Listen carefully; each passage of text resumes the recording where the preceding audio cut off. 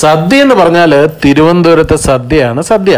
ബാക്കിയുള്ളടത്തെ സദ്യ മോശമൊന്നുമല്ല, പക്ഷെ തിരുവനന്തപുരത്തെ സദ്യക്ക് ചില പ്രത്യേകതകളുണ്ട്. അച്ചാറ്, കിച്ചടി, അവിയൽ, തോരൻ, പിന്നെ സൈഡിൽ ഒരു ബീഫ് ഫ്രൈയും കൂടെ ഉണ്ടെങ്കിലോ, നല്ല പച്ച വാഴയിലയുടെ കളർ ഉണ്ടാ, അതിൽ നല്ല ചമ്പാവരി ചോറ്, അതിൻ്റെ പുറത്തേക്ക് ഈ പരിപ്പ് മെല്ലെ ഇങ്ങനെ ചൂടോടുകൂടി ഒഴിക്കണം.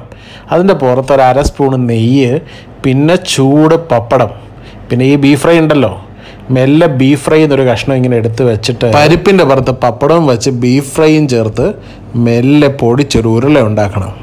എൻ്റെ പൊന്നു, ആ ഉരുള അങ്ങോട്ട് കഴിച്ചതിന് ശേഷം ആ സാമ്പാറിൻ്റെ പുറത്ത് പപ്പടം വെച്ചിട്ട് വീണ്ടും കഴിക്കണം. അപ്പോഴാണ് നമ്മുടെ ട്രിവാൻഡ്രം സ്പെഷ്യൽ ബോളിയും പാൽപ്പായസവും. അത് നമ്മുടെ ട്രിവാൻഡ്രത്തിൻ്റെ മാത്രം സ്പെഷ്യാലിറ്റി കേട്ടോ. ബോളിയുടെ പുറത്ത് ചൂട് പാൽപ്പായസം അങ്ങോട്ട് ഒഴിച്ചിട്ട് മെല്ലെ പൊടിക്കണം, എന്നിട്ട് എടുത്ത് അങ്ങോട്ട് കഴിക്കണം. എൻ്റെ പൊന്നണ്ണ,